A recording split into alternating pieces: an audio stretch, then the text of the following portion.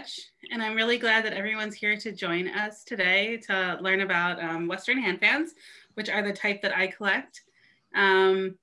I got interested in hand fans because when I was living in San Francisco, there was an antique store down the street from me, and I went in and I was looking around, and they had a variety of framed fans on the wall, and they were just very pretty, and I really liked them. And so that's pretty much how I got started. And, you know, hundreds of fans later, here I am. So I'm going to talk today about kind of fans in their fashion context, like what is going on with fashionable fans, what are women mostly wearing to go with those fans in the context of fashion, and then where were women purchasing these accessories and kind of what were they using them in. So I have a presentation, and then I also have some fans from my own collection that we'll use a webcam to look at, so you guys can kind of see how large they are and maybe some of the closer details. And then hopefully we'll be able to have some time at the end for questions. So I'm going to share my screen. Let's see.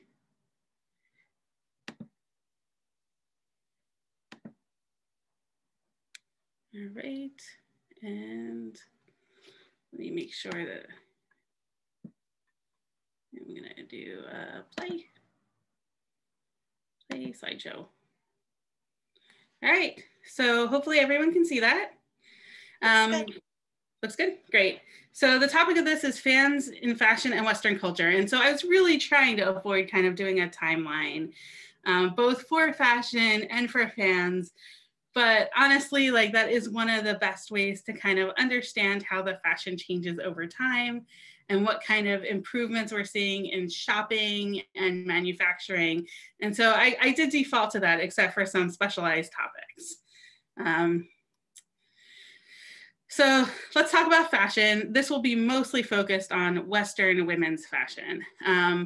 There, of course, is a very long history of fans in Eastern cultures, in Japan and China, which are the origin of the folding fan. But they were really beginning to be very popular in Western culture around the 18th century. So, and how are people learning what is fashionable? So this is an example of the Ladies Magazine, which started publication in the 1770s. And here you can see a lady in full dress in August of 1770. She's of course holding a folding hand fan. And these magazines had topics related to womanhood, stories, tales about travel, and also had you know, fictional serial stories as well, but also had fashion plates. And so these were widely printed and accessible to kind of middle and upper class women. So you could see kind of how upper class people were dressing and what accessories and kind of that consumer culture. Like, let's quickly look at a timeline of kind of the mid 18th century. So in this era, we're really seeing very wide supported skirts, kind of extravagant hairstyles towards the 1770s with powdered hair, dressed hair that's very tall. And the dresses are very large, right? There's a lot of material. There's a lot of skirt supports, and they're like a very sumptuous and ornamented fashion. And that's really very much reflected in the hand fans of this era. So in the hand fans of this era, we're seeing relatively large fans, I would say at least 10 to 12 inches long, and they're very ornamented. Some of them are from the export trade from China. Some of them are produced locally in France. And high-end fans of this era, you know, are made with ivory, bone, mother of pearl inlay. There are plenty of fans, though, that are just wood from this era. And we can see that there's a highly ornamented leaf. So kind of the paper, vellum, or skin, or silk kind of part of the fan that's at the top is the leaf. And then the rest of the fan are usually called sticks, right? So there's a couple of kinds of terminology, but for the most part, this is a folding fan. and it has a leaf and some sticks that those are attached to. This motif that we're seeing here for the mid 18th century has a kind of central scene that's happening, and then two scenes on the right-hand side. So it is extremely typical of 18th century fans that they kind of have this three-part motif on the leaf. Some of them are allegorical, some of them are modern scenes, some of them are, you know, mythology, but this is very typical. We also see a lot of examples of just one large scene, but either one large scene or three separate scenes are very typical for 18th century fans. And again, this is, I think, Queen Charlotte on the left and a fashion plate from around the same point of time. Both these women are holding fans, and you can see how large this fan is in comparison to the Queen's hand. Like, it is definitely larger than her hand is. It's kind of almost as long as her forearm. And that is an accessory fashion that is kind of balancing out how large her dress is, and how sumptuous her dress is. And even if we're just looking at fashion plates where somebody isn't necessarily wearing, they're still wearing probably yards of silk, but they're also like, the hand fans of the era are wide to match kind of the fashions of that day.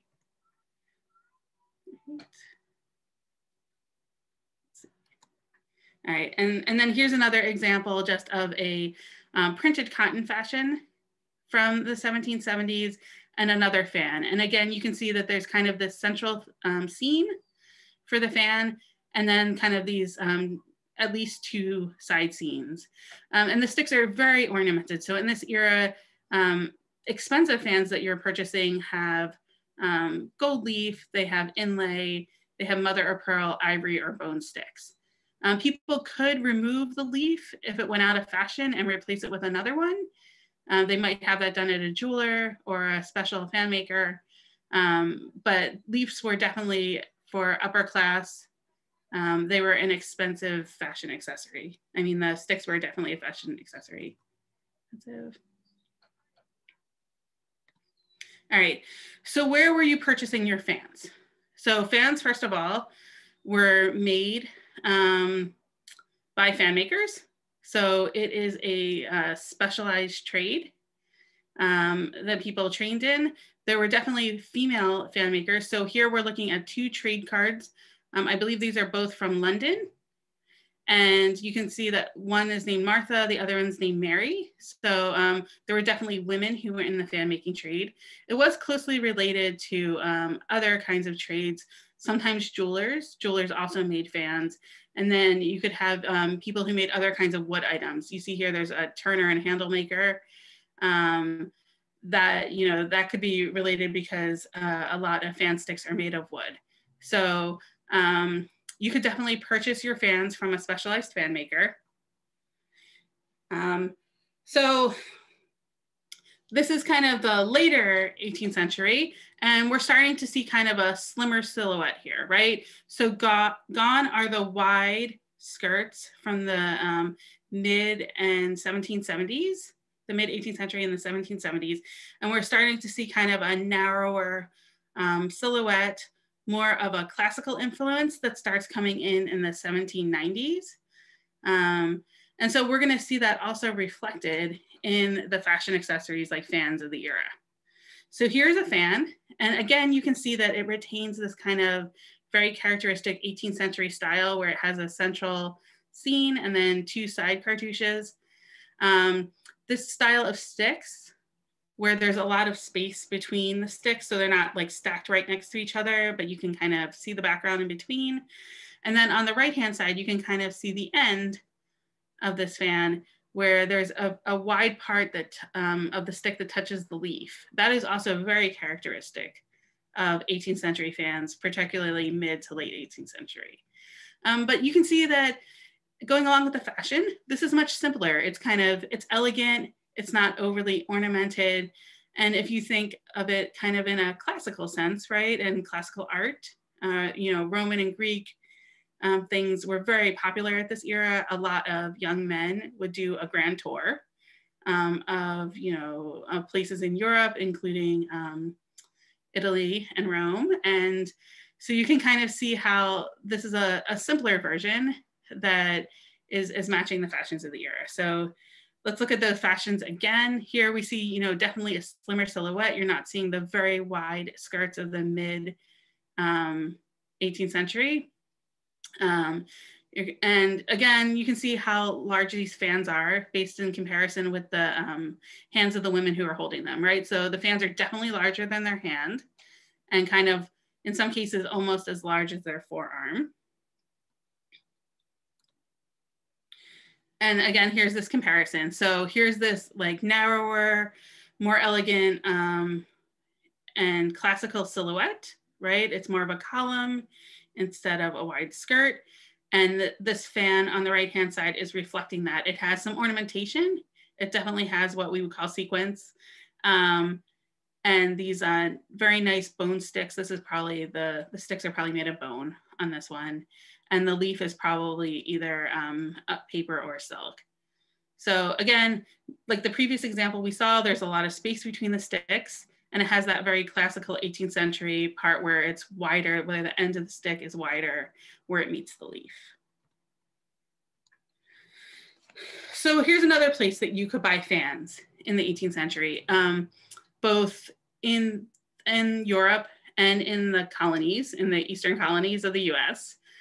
Here is an advertisement for a milliner who's female, right? It's her trade card, and she is in London. On the right-hand side, we see a French fashion plate of a milliner. So you could either go purchase your items in a millinery store, or you know, milliners would come to you and sell items. So you can see that she's carrying this box, and that's what she's got her wares in. She's going to sell them out of that box. Here is a milliner's advertisement from Philadelphia.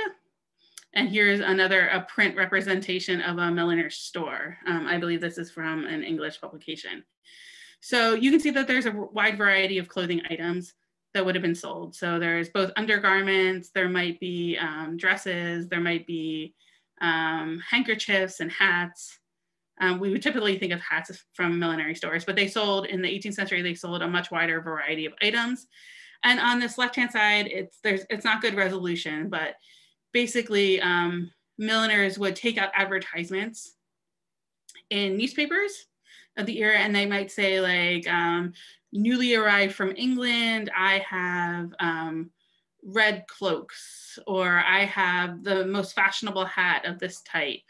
And so they're basically letting everyone know that they have new inventory and like what kinds of inventory you can buy. So it's a really good way to figure out like what were people purchasing in different eras, because you can kind of see the advertisement for what milliners were saying that they had in their shops. And so fans would definitely be one of the kind of things they could buy. And again, you know, there's a vast range of what you could purchase. The 18th century definitely had printed fans, so fans that were printed on paper. And so you could purchase fans that had bone or wood sticks, and then you could refresh your fan with a new leaf once your old fan was out. And so we're also starting to see in this era printed fans that are specifically fashionable. So there's some examples of fans that have to do with literature that were printed with quotations. You see ones that were printed for exhibitions. So celebrating exhibitions, celebrating hot air balloon ascents. So those are some of my favorite fans, are ones that celebrate hot air balloon ascents. And then there's map fans. So if you were traveling, you could buy one that had a map of the area or as a souvenir. So we're definitely seeing a huge proliferation and popularity in hand fans in the mid to late 18th century. All right. So kind of continuing here along our fashion timeline. So this is, I guess, what's typically called the Regency era. And if people are fans of Bridgerton, that's kind of the era that show is set in. And you're definitely seeing very strong classical influence, especially in the early part of the 19th century here. You're seeing these very beautiful, like white gowns that appear to be very simply constructed, but as customers know, they They typically have underpinnings, you know, there's stays under those, there's petticoats under that. There's probably a complex system of how that attaches, you know, like a fall front of the dress. So, but they combine to make this very beautiful classic simplicity.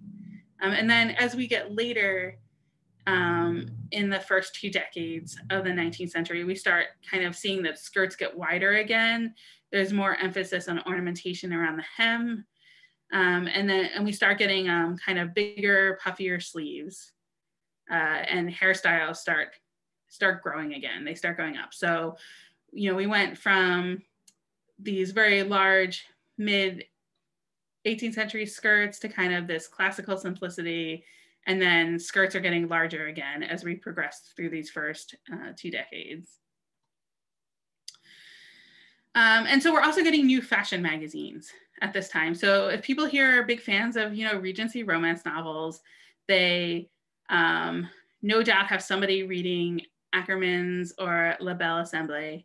And those are 2 real fashion magazines of the era. They were published pretty much from the first decade of the 19th century, I think, to maybe at least the 1830s. And you can see here the repository, which is Ackerman's. It actually has little pieces of fabric that came as part of this magazine. So women were definitely able to find out what the most recent fashions were, and then have their own fashions to match those, either whether they were making their own clothes or whether they were going to a mantua maker or somebody else to have their clothes made. All right, and this is an extremely distinctive fan style for this era. So we'll see a little bit later how fashion kind of repeats itself, but this is really a very distinctive Regency era fan. These were popular mostly from I would say like the early 1800s to maybe the 1830s. And then they're not really popular after that. This fan is made of horn. So horn is kind of, you know, I've heard it called the plastic of the Middle Ages, right? So people were able to kind of essentially melt it down and pour it into molds.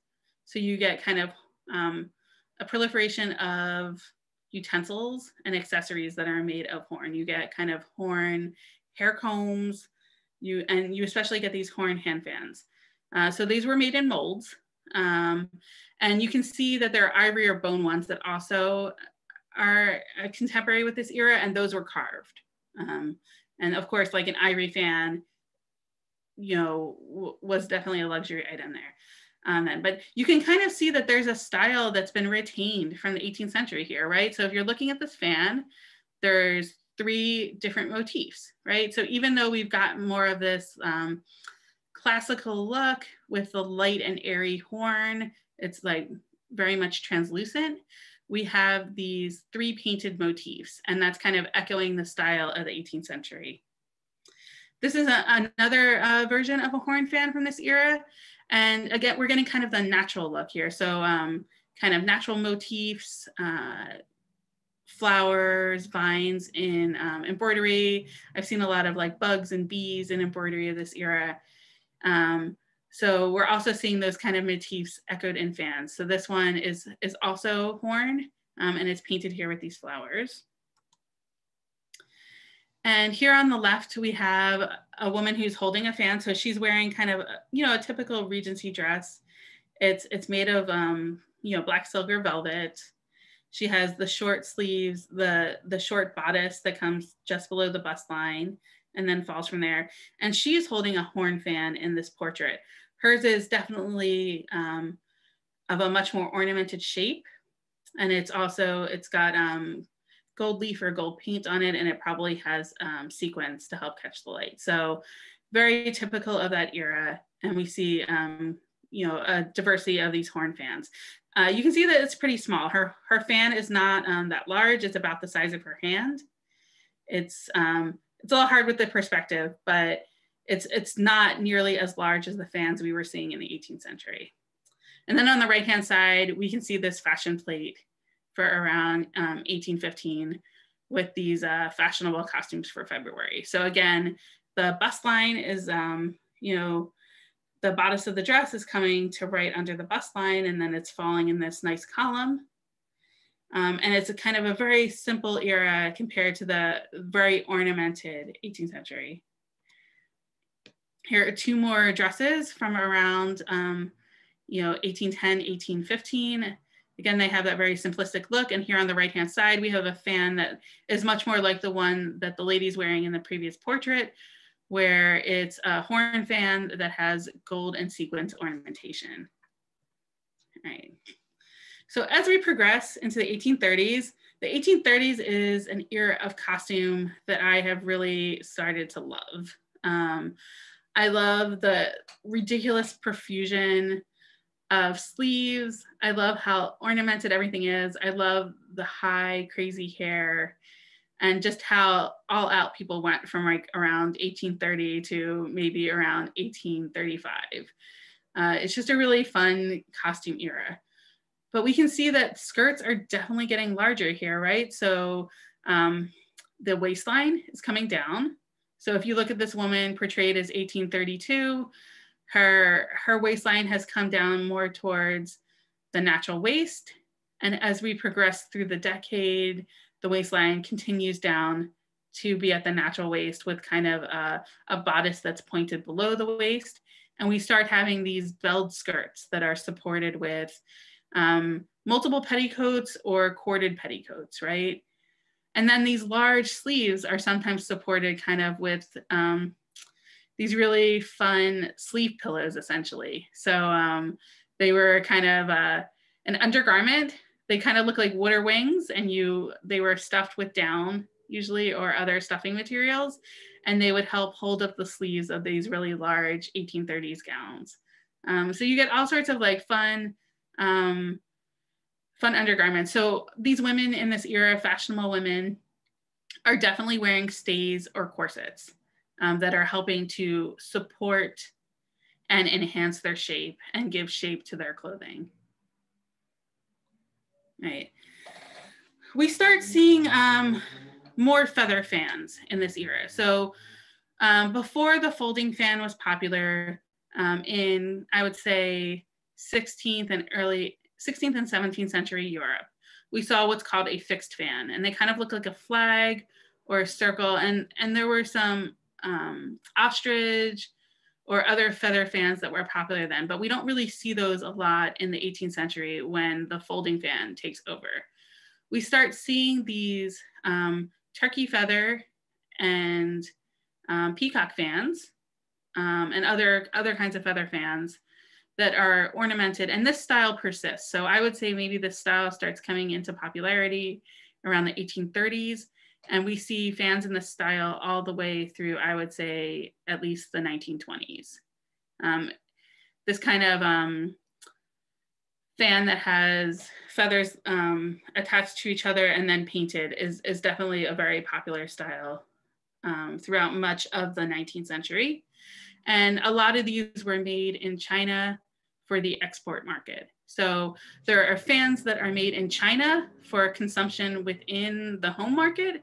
And then there are fans even with kind of more Asian motifs, but they were made for the export market to European nations. So even if you see something that has kind of an Asian motif, there's still a decent possibility that it was not intended for home consumption, that it was specifically made for the export market. All right, and so this is kind of like my current favorite style here.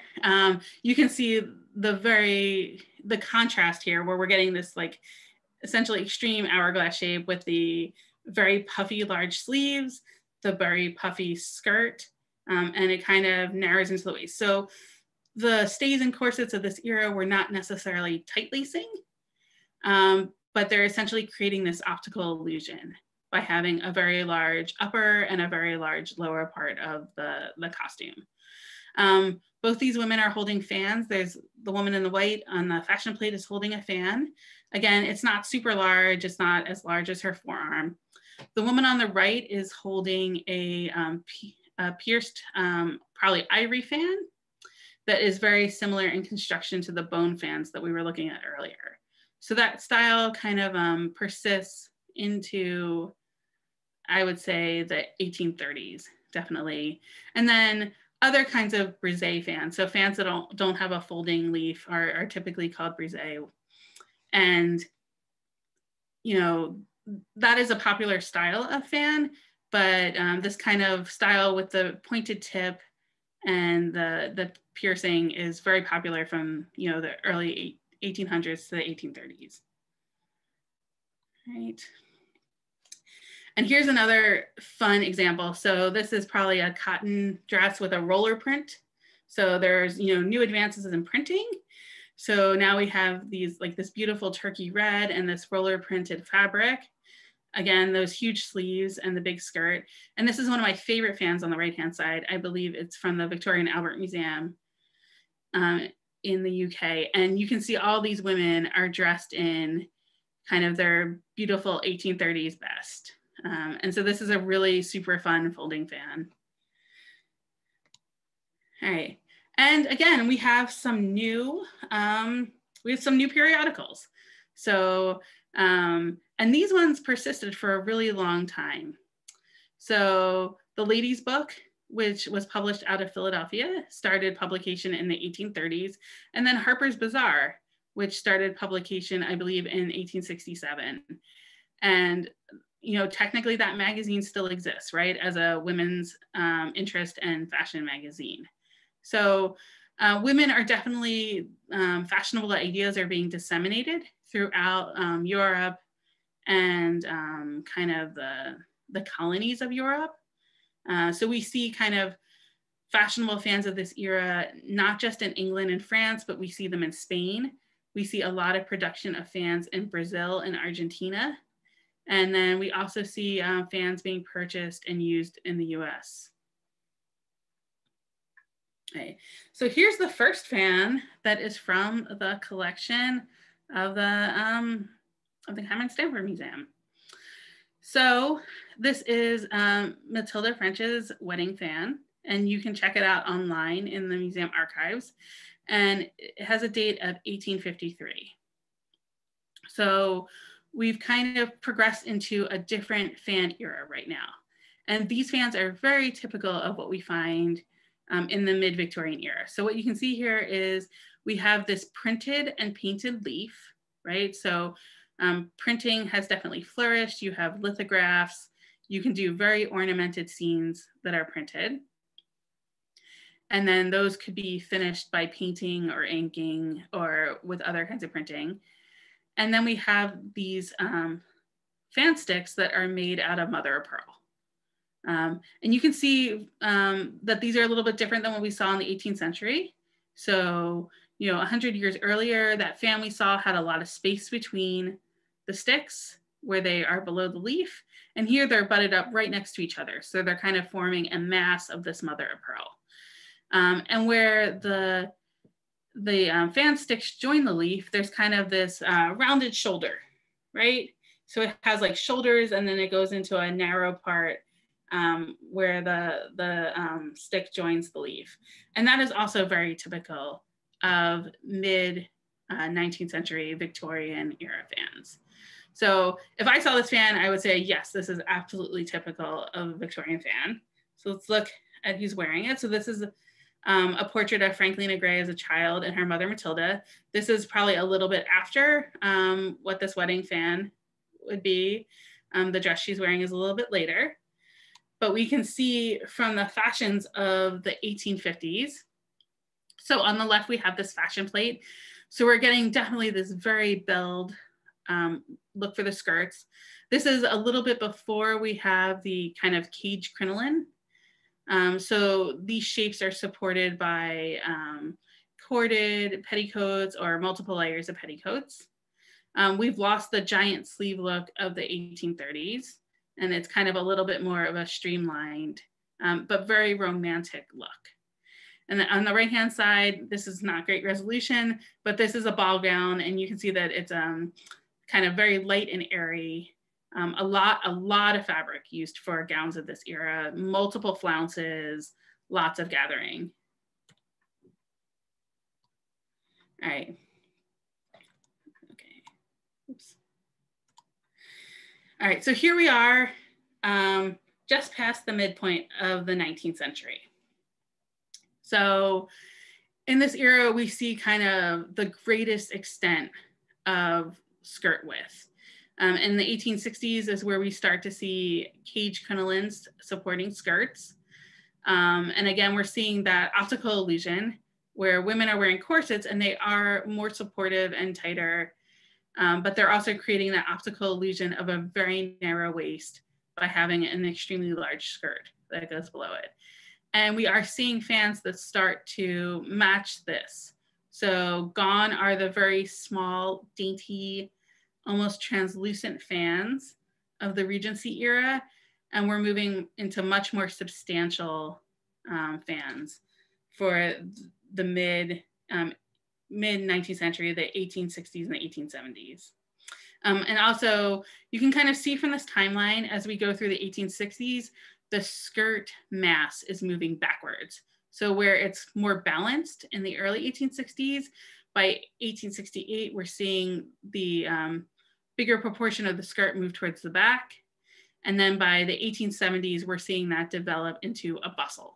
So the bustle era, which is one of my other favorite eras of costuming. And this also has a lot of ornamentation.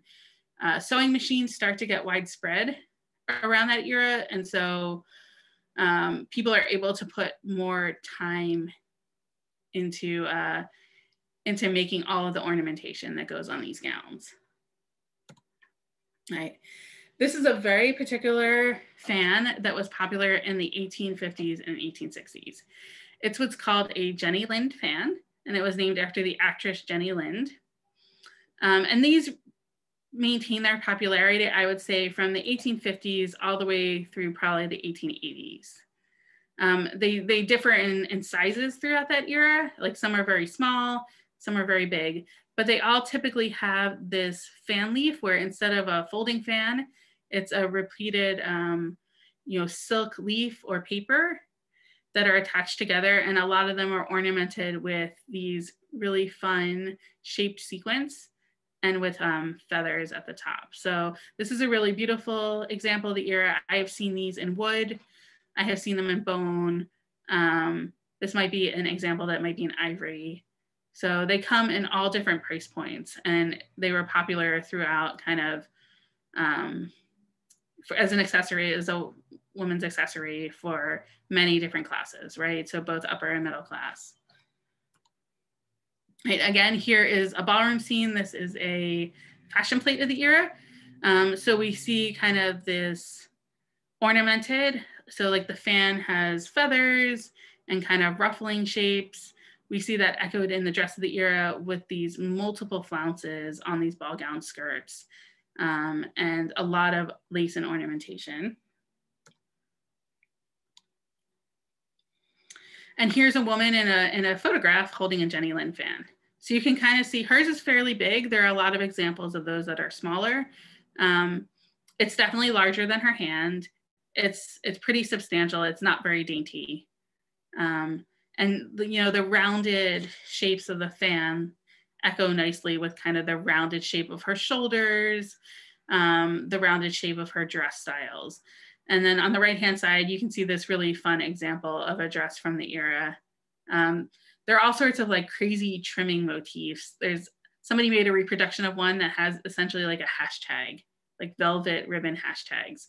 So lots of fun examples of dress from this era. All right, and here is an example from Harper's Bazaar from 1871. And Harper's was definitely a major magazine in disseminating fashion throughout the US and other English-speaking parts of the world. And here's a fan that looks kind of like one of the fans we're going to be looking at next. It has a narrow border of lace at the top. It has an embroidered satin stitch silk leaf. And then it has these fan sticks that are very close together. either of bone or mother of pearl. And so you could embroider your own fan leaf and then send it out to be put together by a fan maker. But again, at this point, you're probably purchasing your fans from a store or from a jeweler. So there would definitely, Duvalois in France is a big fan retailer. He's a jeweler. He also has a fan store in London. So, and you know, Cartier made fans, so that you can get very upscale fans from jewelers. All right, so here is another example from the museum that kind of looks a lot like that fan advertisement we were just looking at. So it has these beautiful either abalone or mother of pearl sticks, and then this lace leaf. And so you definitely see full lace leaves of this era. You occasionally see them earlier than mid-Victorian, but I would say that they're not nearly as popular, right? They're more of a very expensive, rarer item, but they're extremely popular this era. And you know, popular enough that they were advertised in middle to upper class magazines. Right, and here is Franklina Gray on her wedding day. She purchased this gown in Paris, and I believe there's a fantastic exhibit that the museum has up online right now about her grand tour that I recommend you all go look at. And I believe she mentions purchasing a fan in Paris. So Paris is definitely a place where fashion is coming from in this era. You know, Worth, some of the big fashion houses are there. And so you would definitely, if you were very wealthy, you could purchase, if you went to Europe, you would purchase clothing from there and accessories. And then one of the people that she, you know, met on her travels that was known to her family through her aunt was Princess Bernice from Hawaii. And she's shown here in very fashionable Western dress, holding a hand fan, a folding hand fan. And I have this example here on the right-hand side of, you know, an extant dress from this era that is very similar to what she's wearing, with the closely fitted bodice, either, you know, a natural form bustled skirt and back of the bodice. So definitely, this is very fashionable dress of the era, and you can see how large her fan is. So she's holding it along her forearm. So we've gone back to an era where, to balance out the large massive skirts and the ornamentation that we have in Victorian and bustle dress, we have much larger fans again. Right. One of the other things that we start seeing a lot in this era are these fixed feather fans. So this fan on the left-hand side has flowers that are made of feathers, and it has a whole stuffed hummingbird on it. So, you know, stuffed birds, the decimation of bird life throughout the world was not just for hats. It also made its way into hand fans of this era. And a lot of these fans with the feathers are coming from Brazil. So yeah, sadly enough, you know, conservation is a movement that's starting up in this era, right? Culminating with kind of the Audubon Society. But, you know, Western fashion is decimating bird population for ornamented accessories. So a lot of these fixed feather fans are coming from Brazil or North America. Now, again, on this right-hand side, we see a fashion plate from 1876. And you can see there's all of this profusion of faux flowers, either paper or fabric flowers, and just yards and yards of fabric, lots of pleating, lots of ornamentation that goes into these fashions. All right, and then here are some other beautiful examples. So again, we're seeing the back of this bustle gown with all the many rows of flounces. And the woman on the right-hand side in the back is holding a fan that is quite large. You can see how large it is. It's extending all the way up our forearm.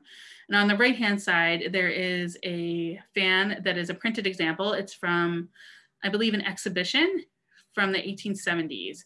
So this is something that somebody could have bought as a souvenir, as a present for somebody when they went to go, visit this exhibition. And you can see that the sticks are plain wood, right? So not every fan of this era is beautifully ornamented mother of pearl. You can get some very basic fan leaves for fans that were not quite as expensive. Right. All right, and so let's look at our fashion timeline again. So we passed the first bustle era. Skirts get a little bit narrower through the rear, trailing along the ground, usually called natural form. And then we enter the second bustle era in the 1880s. And we kind of reach the maximum bustle where it's almost like a shelf. And we get kind of a more severe, very closely fitted bodice. And then that segues into the 1890s where the bustle all but disappears. It's reduced kind of like a pad right at the back.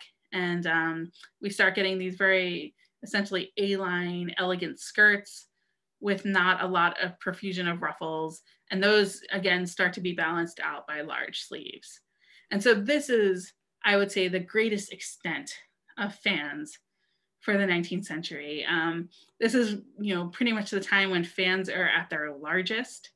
And there's a real proliferation of different kinds of styles. So here we have this painting, this woman in this beautiful gown, bustle gown with kind of the low bustled ruffles at the bottom. And she is holding an extremely large fan with a yellow silk leaf. And it looks like hers might be a ruffle at the top, but this example here that I have on the right-hand side has feathers at the top, which was also very common.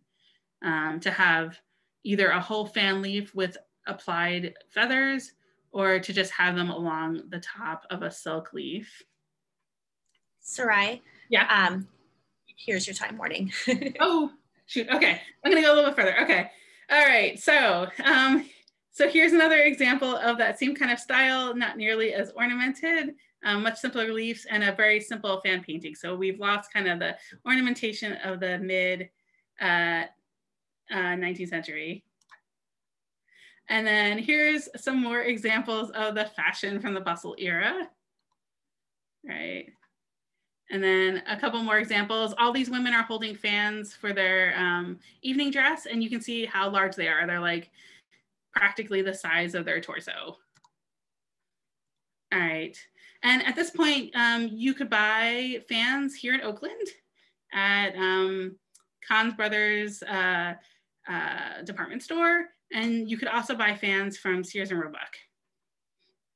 So catalogs, and I had an example, but I don't know if we're gonna get to it. All right, and here are feather fans. So these are kind of ostrich feathers, and these are some of the largest fans that were ever popular. Not quite like burlesque show size, but a sizable fan. All right, and then as we progress into the beginning of the 20th century, the fan kind of hits its last points by the 1920s. So we have this return to kind of a classical simplicity. These fans in the 1900s into the 1910s kind of echo the ornamentation and the simplicity of the Regency era fans. And then we start seeing these Edwardian fans, and we start getting a lot of leaves of transparent silk. So silk fans from this era are almost always shattered because of the process that they use to make the silk has just not made it sturdy over time. But those kind of echo the kind of elegant nets and sheers that we see in the fashion. And then the 1920s are kind of the last hurrah of the fan. So on the right-hand side, there's this very large feather fan with a fixed handle so that it's not folding at all. It's just it's probably a good foot or two, maybe 2 feet large. And then on the left-hand side, we're getting plastics, right? So this is celluloid. It's a plastic material that can come in many different colors. All right. And I did want to cover the language of the fan because I know that a lot of people are very interested in it. So were there ever large ballrooms where you would flirt, you know, you as a young lady would flirt with your male suitor over a fan? So let's take this tale back to Paris. So here we have the fan salon of Duvalois, who was a main fan producer. He started his store in I believe it was 1827. There was a ball that supposedly happened that, you know, had fans be popular again. But while they might have dipped in popularity after the French Revolution, they were always a popular accessory. They just, you know, weren't maybe quite as popular. But supposedly fans came back on the scene and he made them popular again. And he also had an exhibition in England at the Crystal Palace, and it was a huge success. So he had a store in London and in Paris. And you could go purchase your beautiful fancy fan from his store. And you can still find some that have their boxes and their marketing material. So, and this is where the language of the fan came from. So there is practically no documentation for any 18th century source. So if you're reading a book set in 1770, even if you're reading a book set in like in the Regency era, and people are using the language of the fan, there is almost no documentation that exists. There's a couple theses. There's one written in French, and then there's a FANA article, the Fan Association of North America article, that have looked extensively into any 18th century sources. But what we do know is, you know, mid to late 19th century, when you bought a fan from Duvalois, you got a booklet for the language of the fan. So, sorry if you're planning on flirting with guys, they probably do not know the language of the fan because they have not purchased a fan. We do see some examples from the late 1790s. So this fan, I think, is either from 1797, which is called the conversation fan. And this was essentially a parlor game. So your girlfriends would have a similar fan, and you would hold it in different configurations to ask them questions, but all the questions and the answers are printed on the fan. So you would basically like ask them question 4 by holding the fan in a certain way, and they would reply based on the printed answers on the fan by holding their fan in that way. These were just very briefly popular, only around 1797 and 1798. I've seen no other examples of these sorts of fans outside of this. And these were both printed at around the same time. This one uses different colors, and you would have a little tab that you raise to your friend across the room with a different color to ask them the question, and they would raise the little color back to you to answer it. And again, all the questions and answers are printed on the fan. And it's clear that you're talking to another young lady and not to a guy. So sorry, ladies who wanted to flirt. Your fan signals, your language of the fan. It's a fun thing, but it's more like 50 sex tips in Cosmo, and it is a fantastic marketing ploy. So, you know, definitely successful because most of us have heard of it. And yeah, absolutely. So that's where most of the documentation for language of the fan comes from. All right. So if I have time, I did want to show you guys some real fans. So I'm going to turn on my webcam. So hopefully you guys can see that. All right.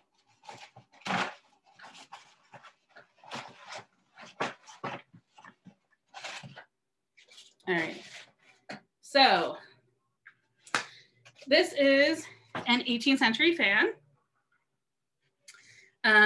You can see that it has mother of pearl sticks. It has lots of spaces in between. This one has one central motif. It doesn't really have anything on the sides, but it has like a very thick ornamented blade for the fan. And it's very carved, and it's got a lot of like gold paint on them. The reverse of these is not nearly as exciting. So When we get into the Victorian era, the reverse of it will often have a nice ornamented painted leaf. But in the 18th century, we don't really see beautiful, there's some ornamentation, but we're mostly seeing most of it on the front. All right. So this is one of those horn fans. You can see how incredibly translucent it is, right? You can see my hand through this. And you can also see how small it is. It's like, you know, smaller than my hand is. So this fan, I re-ribboned this one. I have some that I haven't fixed the ribbon on yet, but you know, they're very delicate and airy, and you can see how they go with that kind of classical sensibility. This is one that I haven't re-ribboned yet, but you can see, I'm gonna hold it up close. You can see that there's all these sequins where it would, you know, catch the light. Right. All right, and then here we start getting into kind of the 1820s, 1830s. So one of the reasons we can tell kind of when this fan was painted is, first of all, this leaf is mostly painted instead of printed. And also you're seeing kind of the fashions of this era. So kind of those larger sleeves, the more ornamented hems. And it's a smaller fan, so it's smaller than most Victorian fans, and we're still getting kind of that 18th century fan blade style. But we're getting a full painted leaf like we would have for Victorian era. And you can see on the reverse, there's an equally ornamented leaf on the reverse side. All right. Let's see. All right, so here are some examples of Jenny Lind fans. So here's one with a silk leaf with those sequins. And again, this one's a pretty small fan, right? It's about the size of my hand. This is one that's made of wood, so it's much simpler. You can see that it's sewn together in the back. All the fan leaves are sewn together, and it doesn't have nearly as much ornamentation. Great.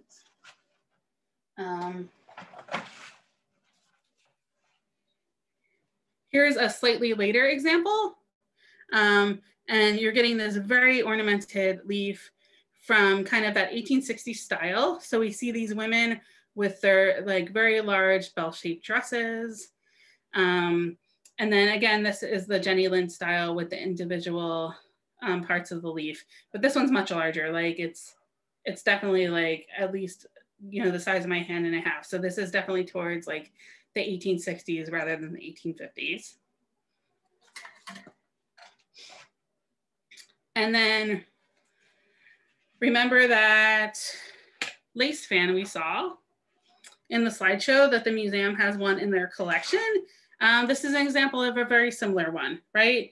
So we've got these mother of pearl or abalone or other kinds of very ornamented sticks. It's again, a very large fan.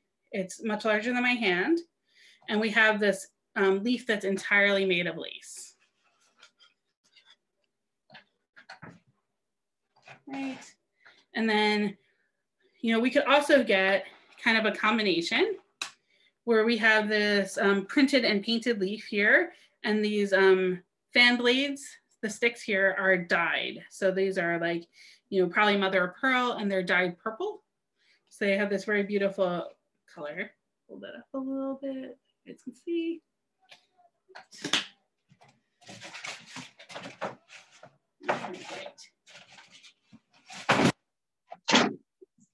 And then kind of the greatest extent of fans. So here is a beautiful fan from probably the 1880s. I'm gonna hold my hand next to it. Like, it's practically like the whole, almost as long as my forearm, like my hand and my forearm here. And so, you know, kind of when you're looking at those women in their ball gowns, this is the sort of fans that they're holding. And so we don't have these like very intricate painted scenes. It's a much simpler style. The backs are typically just plain fabric. But it has these nice polished wooden sticks.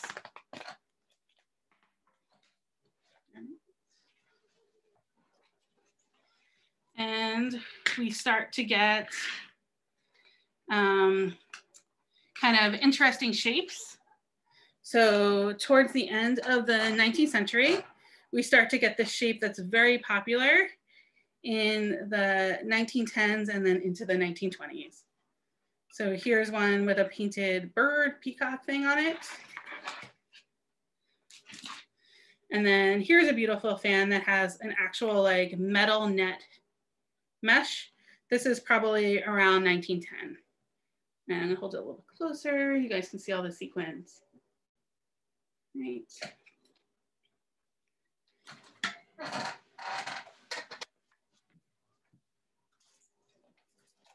All right, and then there's always kind of a, you know, in the late Victorian, there's a bit of a fad for Orientalism, and you get kind of these very large fans that are actually very similar to ones that you could purchase today that are imported. Again, this is an enormous fan. It's all the way here on my table. You can't even see the whole thing. You know, just interesting construction method. But if you wanted to dress up for an event today that was set in the 1890s, you could still get kind of a similar style purchase. And then this is a celluloid fan. So kind of the last hurrah of the fan is the 1920s, where we get these teeny tiny celluloid fans. And again, they're very reminiscent of the Regency era. They're translucent. And then we get these gigantic feather fans at the other end. And they're both popular at the same time. So I wanted to leave some time for questions. I hope there's still some time. So is that good?